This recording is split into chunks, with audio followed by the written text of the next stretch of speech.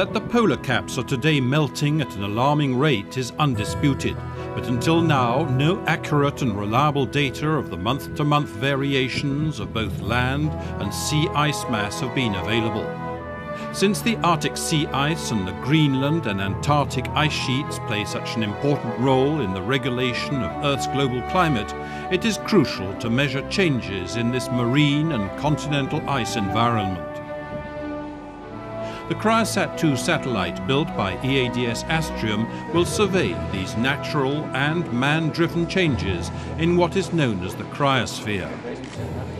Based on techniques tested on the precursor ERS and Envisat missions, CryoSat-2 has been developed by ESA. The program's first satellite was lost in 2005 when its rocket launcher failed. A replacement was almost immediately decided and built in a record time. CryoSat-2 features a number of improvements. The most significant is the complete duplication of its advanced technology altimeter, CRAL, SAR Interferometric Radar Altimeter. If knocked out by a chance failure, there is a spare, just like all the other equipment on the satellite. This all-weather microwave radar developed by Thales Alenia Space will work in three ways. Over the oceans and central ice sheet plateau, it will operate as a traditional altimeter. Over sea ice, its synthetic aperture processing with a smaller footprint will allow it to see the ocean surface in gaps between the ice flows and to resolve the elevation of the ice surface topography above sea level. In its most advanced high-resolution mode, using a second antenna and closely spaced radar pulses, it will measure with the precision of a couple of centimeters the thickness and variations in surface height of the polar ice cap so that changes in thickness can be measured. To obtain comprehensive coverage of both poles, the satellite will circle the Earth at an altitude of just over 700 kilometers, with an orbit highly inclined to the equator. During its 3-year mission, its data will be received by a ground station in Kiruna, Sweden, and controlled by ESA's Space Operations Center in Germany. CryoSat-2 will be the third of ESA's Earth Explorer missions to be placed in orbit after Gochi and SMOS, all contributing to a better understanding and protection of our planet.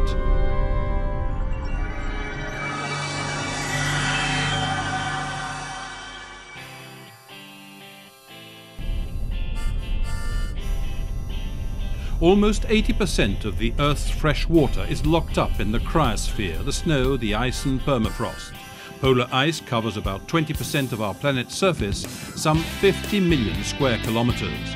It plays a crucial role in regulating the Earth's climate. It reflects sunlight back out into space, it insulates the ocean against polar climates, and it regulates the global ocean circulation patterns. Its melting is having a dramatic impact on the rise of sea levels and the global climate. Recent years have seen record reductions in extent and concentrations of the Arctic sea ice. In Antarctica, giant icebergs have calved and some ice shelves have disintegrated. On the other hand, ships have recently been trapped for weeks in unusually heavy Antarctic pack ice conditions. CryoSat-2, ESA's third Earth Explorer mission in orbit, will be carrying one of the most sophisticated instruments to map and measure from space this floating sea ice and continental ice. The Synthetic Aperture Interferometric Radar Altimeter, CRAL, will be able to measure changes in ice thickness with an accuracy of about a centimeter. Sea ice, relatively thin, up to a few meters thick, greatly influences regional temperatures and ocean currents. In contrast, ice sheets that blanket Antarctica and Greenland are several kilometers thick. It is these that directly influence sea levels. But to calibrate and analyze the CryoSat-2 data, scientists will also require the in-situ truth. CRAL will make its measurements from over 700 kilometers away in space. They need to check its results with those that they can obtain at first hand in small areas on the ground. and they can see how CRAL's results might vary as local environmental conditions change. These local conditions, such as snow grain size or temperature and colour and reflectivity of the ice, can vary widely over the vast polar regions. Preparing for the spaceborne mission, previous campaigns in Greenland, Canada and Antarctica have correlated this ground information with data obtained from aircraft and helicopters. The campaigns included the use of an airborne version of the CryoSat radar altimeter. And after launch, ground teams living and working in hostile and isolated environments with temperatures of up to 30 degrees below zero will continue to obtain these local measurements, which will independently validate what CryoSat-2 will be observing.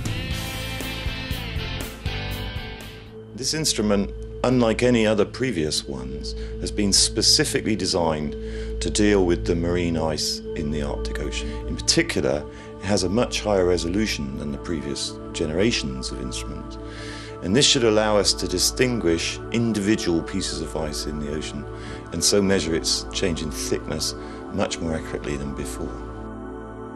CryoSat is different from previous efforts to measure ice thickness because CryoSat provides an overview, a complete overview of the ice thickness changes both in the North Pole and the South Pole. It's important to have people here because if you haven't got people on the ground, then we've actually got no idea what the snowpack conditions are actually like when the radar's going over on the plane and on the satellite. So without people in the field, you've got no way of understanding what the real snowpack properties are like unless you've got people actually making measurements, digging snow pits, taking density profiles and so on. Well, there are two big ice sheets on Earth. One is in the Antarctic, and there is a very large amount of ice down there. And even quite small changes in that ice could produce quite significant changes in sea level. So if you live near sea level, and about 1/10 of the population of the world does, it's rather important to know what's going on down in the Antarctic. In the Arctic, there's another ice sheet, but it's a rather different one. It's a very delicate, thin layer of frozen seawater. And global warming will probably destroy that almost completely within the next 70 years. If we destroy that ice cap, then we'll change the ocean circulation, and if we change the ocean circulation, we could change our climate. CryoSat is very important because being able to measure the ice thickness changes so accurately and over the entire North and South Pole, then we can predict what will happen to the oceans in the future, whether they will rise significantly or whether they will heat up significantly. And this has an impact on climate, on flooding, and all of these aspects which are very important for the future of our world. It's a real privilege to be involved in such a sort of important operation, which is basically trying to understand how ice sheets are changing over sort of large scales, on scales of the sort of Greenland and Antarctic ice sheet, which has always been very difficult to measure. So hopefully, by being here in the field and making these measurements, we can really help contribute to investigating how ice masses might respond to climate change. At one extreme, it's possible that we could make the winter climate of Western Europe very much colder.